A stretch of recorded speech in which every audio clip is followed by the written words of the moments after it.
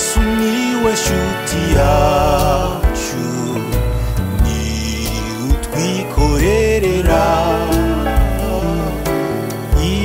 imibabaro n'ibyaha akatwuzuza na sida. Yesu ashimwe, ndabasuhuje mwese abari mu nzu y'Imana n'abazumva ijambo ry'Imana nyuma kuri Kwizera Yesu Tv. Mwese ndabasuhuje mu izina rya Yesu. Imana ibahe imigisha. Tugize umwanya mwiza w'ijambo ry'Imana. Imana impaye ijambo riryoshye cyane kandi rigiye kuryohera umuntu wese. Rigiye kuryohera nawe, rigiye kuryumva, ufatanye ibyiza Imana iduteguriye muri uyu mwanya. Reka dusenge. Urakoze cyane Mwami Yesu kuduha ijambo ryawe. Nukuri turagutegereje kugira ngo uduhe ibyo kurya by'umwuka. Nimekuye igikoresho cyawe utambutse ijambo ryawe kandi gire ku muntu wese wateguye ko azaryumva kandi rigire icyo akora ku bugingo bwe. Sabiye abumva ijambo bose n'abazaryumva nyuma kugira ngo buri wese Mwami nkuko bafite ibyifuzo bitandukanye buri wese muri igisubizo ku byifuzo bye byose kandi nibutse abarwaye kugira ngo bakize. Ndabingingiye Mwami Yesu kandi gushimiye ko bakijije. Ubone natwe rero mu ijambo ryawe utunezeze udihe ibyiza byose biva kuri wowe mu izina rya Yesu no ryambaje. Amen. Amen. Tugiye gusoma ijambo ry'Imana, ntabwo ari amagambo menshi ariko ni amagambo arasa ku ntego kandi agiye kugira icyo akora ku bugingo bwacu twese nanjye ndimo. Ijambo ry'uyu munsi ni ijambo rigamije kuvuga ngo tumenye gutegereza twihanganye. Tugiye kureba urugero rw'umuntu umwe, umukozi w'Imana umwe wategereje yihanganye kandi turaza kubona ko buri wese asabwa gutegereza yihanganye. Mbere yuko nasoma iri jambo ndagira mbabwira ko gutegereza burya gutegereza n'umwitozo utoroshye. Uzarebe nk'iyo umuntu yaguhaye gahunda akavuga ati tuze guhura saa 5 yenda duhure kuri ofisi niyi cyangwa se duhure ku isoko cyangwa se duhure ku kazi, ibintu nk'ibyo ngibyo. Iyo wowe ukeneye uwo muntu saa 5 zibuze nk'iminota nka 15 uba wahageze, ndetse ari n'uhagera saa 4 uvuga uti aha ataza kuza akambura kuko ndamukeneye. Ubwo igihe cyose ugera aho ngaho utegereje uwo muntu, isogonda ibimeze nk'umunota, umunota ubimeze nk'isaha. Mbese gutegereza ni ibintu bivuna, gutegereza umuntu ni ibintu bivuna, gutegereza ikintu ni ibintu bisaba, ni umwitozo ukomeye. Aha tugiye kureba ko mu buryo bw'umwuka uwo mwitozo turawufite. Reka dusome ijambo ry'Imana aho tubona hano mu Baheburayo igice cya 6 umurongo wa 15. Uko niko byabaye kuko Aburahamu amaze kwihangana yahawe ibyo yasezeranijwe. Aya magambo murayumvise. Nyasoma nahawe undi murongo kugira ngo tubyumve neza, nawo uboneka mu Baheburayo 6:12 uvuga ngo kugira ngo mutaba abanebwe ahubwo mugire ikirenge mu cyabaragwa amasezerano babiheshejwe no kwizera no kwihangana. Kwizera no kwihangana. Kwizera bijyana no kwihangana. Nkuko ngiye kubisobanura nkuko Imana yabimpaye, reka soma undi murongo umwe kugira ngo gusobanura ntiribe nsoma nanone aya madutangire twumve icyo Imana ishaka kutwigisha uyu munsi. Naho turahabona ni mu Baheburayo 11 umurongo wa 13 havuga ngo abo bose bapfuye bakizera batarahabwa ibyasezeranijwe, ahubwo babiroraga bikiri kure cyane bakabyishimira, bakavuga ko ari abashyitsi n'abimukira mu isi. Aya magambo niyo tugiye kuvugaho, niyo magambo Imana impaye. Ufite amatwi y'umwuka yamaze kumva aho biganisha. Twavuze kuri Aburahamu inshuro zigeze kuri ebyiri, naha gatatu abavugwamo buriya mu bundi buryo, ariko noneho birangiye bavuga ngo abo bose ngo bapfuye n'ubundi hari ibyo bagitegereje bizasohora mu gihe kizaza, kandi ngo bakabyishimira. Ariko ibyo ngibyo bakavuga ko ngo ari abashyitsi n'abimukira mu isi. Iyo umuntu wowe nanjye tubashije kumenya ko turi abashyitsi muri iyi si kandi ko turi abimukira, byadufasha uyu mwitozo wo kumenya gutegereza amasezerano. Ngo abo bose bapfuye bakizera batarahabwa ibyasezeranijwe, ngo ahubwo babiroraga bikiri kure cyane bakabyishimira, ngo bakavuga ko ari abashyitsi n'abimukira mu isi. Kumenya ko uri umushyitsi n'umumukira mu isi bikurinda gucika intege, bikurinda kubura kwizera, bigukomeza mu gutegereza, bigukomeza mu kwihangana, kuko icyo kintu iyo utaracyumva neza. Hari abantu benshi bazi ko muri iyi si ariho iwabo, bakora nk'aho iyi si byose ariho bizarangirira byose, ariko iyi si tubonye ko turi abashyitsi kandi turi n'abimukira. Reka rero tuvuge kuri amagambo Imana yampaye. Aburahamu nk'uko mubizi, ntabwo uvuga ku buzima bwe bwose, ndashaka kuvuga gusa ku bijyanye n'ijambo ry'uyu munsi ry'ukuntu yihanganye kandi agategereza isezerano. Aburahamu yahawe isezerano afite imyaka 70. Ahabwa isezerano yuko azabona urubyaro rungana n'inyenyeri zo ku ijuru n'umusenyi wo ku nyanja. Ariko umwana wavutse, ndavuga umwana w'isezerano, ubwo yavutse hashize imyaka 30. Ubwo ni imyaka 100 Aburahamu niho yaboneyeho isezerano, niho ryasohoye. Yategereje imyaka 30. Nawe mutekereze imyaka 30. Nikureba hano urubyiruko rufite imyaka 30 aho ngaho gutyo, murebe gutegereza isezerano ukagana gutyo. Umuntu ategereje isezerano mukaba mugana gutyo nk'uko mbabona abahungu n'abakobwa, ni imyaka itari mike utegereje. Ntagira nabwiye ko utegereza n'umunota umwe hari igihe bigana nk'isaha. Iyo utegereje ikintu, none imyaka 30 utegereje umwana, kandi ukaba utegereje uwo mwana nta wundi ufite, ari uwo ngo uri gucungana nawe. Iyi myaka 30 abo mwakoreye ubukwe rimwe bari mu kuzukuruza ugitegereje isezerano, abajene mwakoranye bari gutembera n'abuzukuru babo aho ngaho imbere yawe, batambuka baca imbere y'iwawe bari kumwe n'abuzukuru. Nawe utegereje isezerano imyaka 30. Imyaka 30. Hano tubwiye ijambo ngo uko niko byabaye, kuko Aburahamu ngo amaze kwihangana yahawe ibyo yasezeranijwe. Amaze kwihangana. Uyu munsi njya nkwigisha kwihangana. Nutihangana muri ubuzima bizakurushya, kuko muri ubuzima ntabwo ibintu byose ari automatique. Ikintu cyose cyangwa ibintu byinshi, hafi byose bisaba gutegereza no kwihangana. Yenda biterwa n'igihe cyo kwihangana, cyo gutegereza uko kingana, ariko gutegereza bibaho mu buzima bwacu, nibyo twiberamo. Gutegereza, kandi gutegereza bisaba kwihangana. Ntabwo wategereza utihanganye, bya bibazo bikomeye cyane.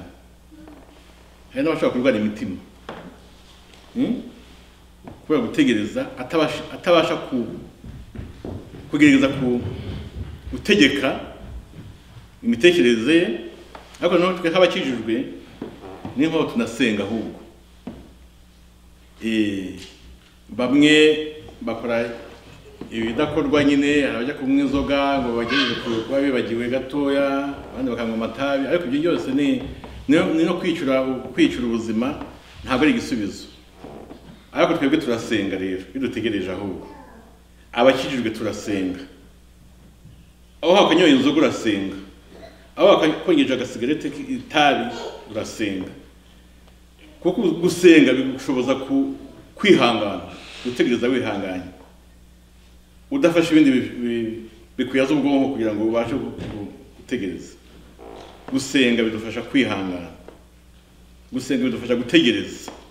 Twihanganye, tudakosa, tutajya mu bindi. Gusenga. Aburahamu ngo yategereje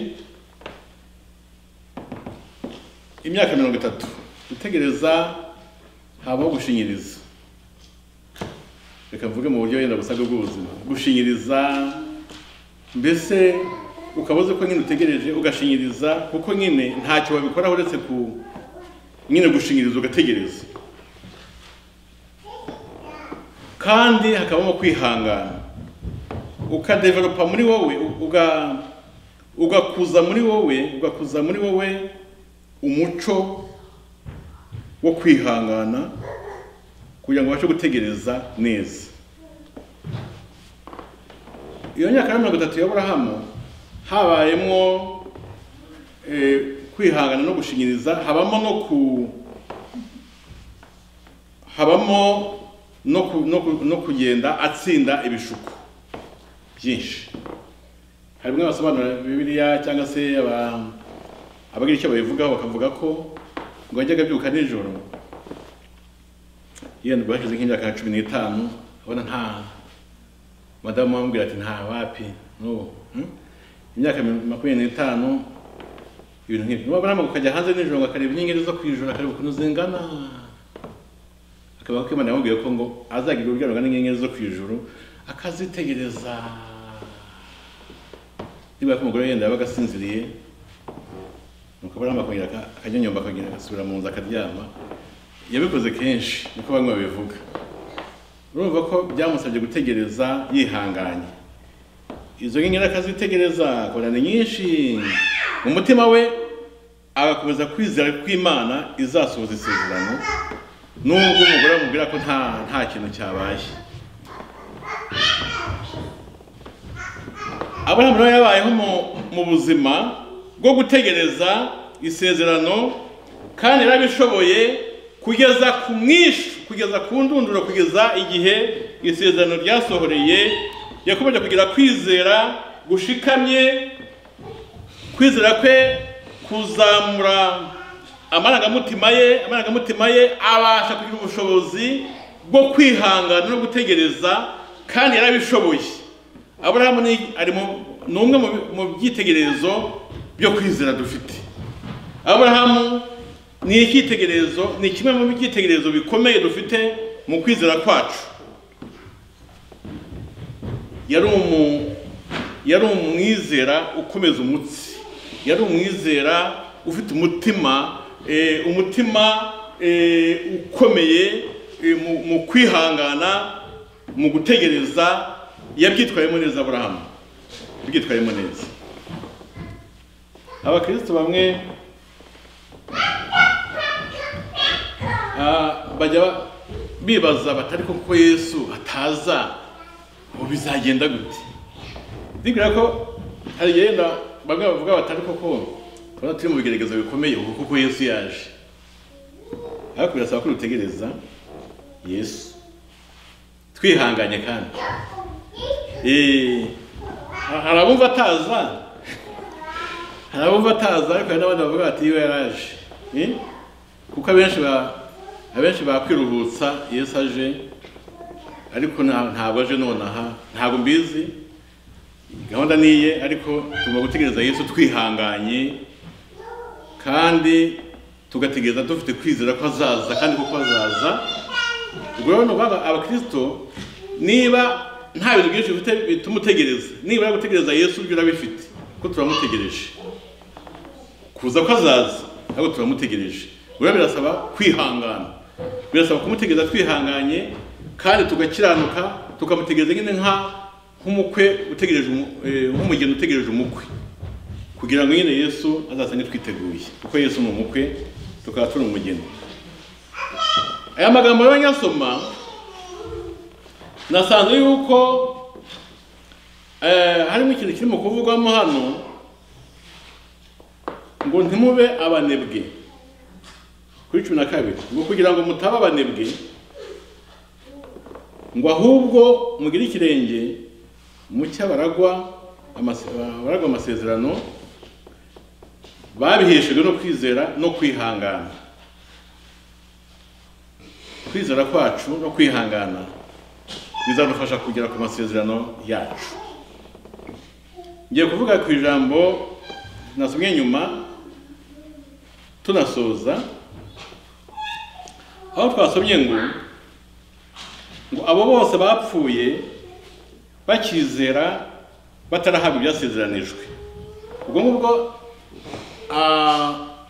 ufite biraza gusoma igice cyose baza kubona nyine ko havuzwemo benshi b'ibyitegererezo byo kwizera, haravugamo benshi, ariko uyu munsi tukavuze kuri Aburahamu gusa. Ariko ngo abo bose ngo bapfuye bakizera batarahabwa ibyasezeranijwe, ngo ahubwo babiroraga bikiri kure cyane, bakabyishimira bakavuga ko ari abashyitsi n'abimukira mu isi. Urumva ko bose bapfuye bagifite kwizera, kuko bapfuye ibyo bizeye byose bitaraboneka. Nuvuga mu kwizera kwacu ni ukwizera kutujyana kutugeza no mu ijuru, kuko nka Aburahamu yasezeranye ko kuri we hazakomoka urubyaro Isaka, kuko Isaka yaravutse n'abamukomotseho turabazi ni benshi. Ariko muri urwo rubyaro rwa Aburahamu hagomba kuzavukamo Yesu. Nyine ubwo biramanuka kuri Dawidi bikamanuka bikagera kuri Yesu. Ruvuga ngo Aburahamu yapfuye amaze kubona Isaka avutse nyine n'abamukomotseho batangiye kuvuka, ariko Aburahamu yapfuye atabonye Yesu. Nuvuga ko mu by'ukuri kwizera kwacu kuratujyana kwatugeza aho n'ubundi tugitegereje kuzabona ibindi tugeze mu ijuru, kugira ngo amasezerano yose aba yuzuye, bimwe bizasohora mu ijuru. Kuko mu byo Aburahamu yasezeranijwe igihugu cy'amata n'ubuki cyitwa Ikanani. Ikanani rero iki gihugu cyarabonetse, kuko urubyaro rwa Aburahamu rwagiye Ikanani bagezeyo. Ariko mu byo Aburahamu yasezeranijwe ko ari buri Aburahamu ni umunyamwuka, mu byo Aburahamu yasezeranijwe harimo na Yesu burya. Nuvuga ngo hari Kanani yo mu isi urubyaro rwagezemo rwa Aburahamu, ariko hari na Kanani yo mu ijuru tuzaba mu iteka ryose abizeye twese kandi dukomoka kuri Aburahamu mu buryo bwo kwizera. Ubwo nuvuga ngo abapfuye bose bizeye bapfuye mu by'ukuri bategera muri Kanani yo mu ijuru. Kanani yo mu ijuru nuvuga ngo iyo tugezeyo niho ibyasezeranijwe byose tuba tubibonye. Niyo mpamvu rero muri iyi si ibyo tubona byose n'amasezerano yose asohora tukiri muri iyi si, haba hakibuzemo ibigomba kuzasohora tugeze i Kanani yo mu ijuru, kuko mu ijuru niho iwacu, niyo Kanani iyo mu buryo bw'umwuka, niho amasezerano yose asohorera. Nuvuga ngo na Aburahamu bwe nubwo yapfuye maze kubona ko urubyaro rutangiye kubaho koko, ariko Kanani yo mu ijuru yaratarayibona. Niyo mpamvu twasomye hano ngo abo bose bapfuye bakizera batarahabwa ibyasezeranijwe nubwo bari bizeye, ngo ahubwo babiroraga bikiri kure cyane bakabyishimira, bakavuga ko ari abashyitsi n'abimukira mu isi. Urumva ko bari bazi ko hari ahandi hantu bazagira hatari mu isi. Aburahamu nawe nubwo yapfuye yizeye, nawe ni muri abangaba nyine bapfuye n'ubundi bavuga bati byose hari ibindi bigihishwe ariko twizeye kuzabona. Yesu ashimwe. Ibyo tuzabona twageze muri Kanani yo mu ijuru. Kwizera kwacu rero kutujyane kutuzamure, ariko tumenye ko ari byo tuzabona n'ubundi tugeze mu ijuru tutabasha kubona tukiri hano mu isi. Hari amasezerano azasohora tugeze mu ijuru, hano mu isi atazasohora. Ariko uyu munsi ijambo ry'Imana twahawe niyo kudufasha kwitoza kwihangana mu gutegereza ibyasezeranijwe, kugira umwitozo wo kubasha kubaho buri munsi mu buzima bwo kumenya kwihangana mu gutegereza. Iyo utegereje ikintu ushaka ko cyihuta, iyo utegereje ushaka ko byihuta, ushaka ko byaza uwo munsi, byaza ako kanya, byaza ejo, bitarenze icyumweru kimwe, ariko hari igihe bishobora kurenza kubona bifashe n'ukwezi n'umwaka. Ariko muri icyo gihe cyose cyo gutegereza tumenye kwihangana, tukomeze kwizera Imana, tukomeze kwizera ko Imana yabivuze, Imana yatangije umurimo izawusohoza, Imana yagusezeranije izaguha, Imana yaguhaye amasezerano izayasohoza. Uyu munsi tugira umwitozo wo kumenya gutegereza twihanganye, byose bizakunda mu kwizera kwacu, twizeye Umwami Yesu ko azabikora. Tugiye gusenga Imana. Kwizera kwawe kurangana gute? Hari ibyo wasengeye, hari ibyo Imana rwose ubona ko izaguha, hari ibyo yakubwiye yagusezeranije izaguha, hari ibyo ubona rwose biri gusuma ko bigiye kuboneka, hari amasezerano uri mu kubona agiye kuza, hari ibisubizo ugiye kubona ubona biri kuza bigusanga, ariko ntabwo wenda biri kwihuta nk'uko ubishaka, ntabwo speed ariyo speed ufite siyo biri gukoresha, umuvuduko wabyo biza si ufite. Ariko uyu munsi Imana iduhaye ijambo ngo tumenye gutegereza twihanganye, kuko ibyo Imana yakubwiye izabisohoza. Amen. Tumenye kwihangana, tugire umwitozo nk'uko Aburahamu yabashije kwihangana, agategereza yihanganye, akabona umwana we Isaka imyaka 30 yose akayimara ategereje. Byaje gutungana kuko nawe byo bizatungana. Imyaka 30 ya Aburahamu siyo nkwifurije, yenda we ngo haye nk'icyumweru mu izina rya Yesu, we ngo haye nk'ukwezi mu izina rya Yesu, haraho haye umunsi umwe mu izina rya Yesu. Mubona amasezerano yanyu, ariko mu gihe mukiyategereje mwihangane kandi mukomeze kwizera Umwami Yesu. Urakoze Mwami Yesu kubwira ijambo. Ntabwo nzi icyo wasezeranije ubwoko bwawe, abumvira ijambo sinzi ibyo bategereje, bagutegerejeho kandi uzabibaha rwose, turabyizeye. Ariko duhaye ijambo risaba ngo tumere nk'Aburahamu, twihangane, dutegereze twihanganye, kuko ibyo wasezeranije uzabisohoza. Nsabye kugira ngo utange umutima ku bwoko bwawe, umutima wo kumenya gutegereza bihanganye kandi bakwizeye. Byamaje mu izina rya Yesu. Amen. Imana yabigisha mu izina rya Yesu. Amen. Yesu niwe shuti yacu, ni utwikorerera imibabaro n'ibyaha, akatwuzuza na sida.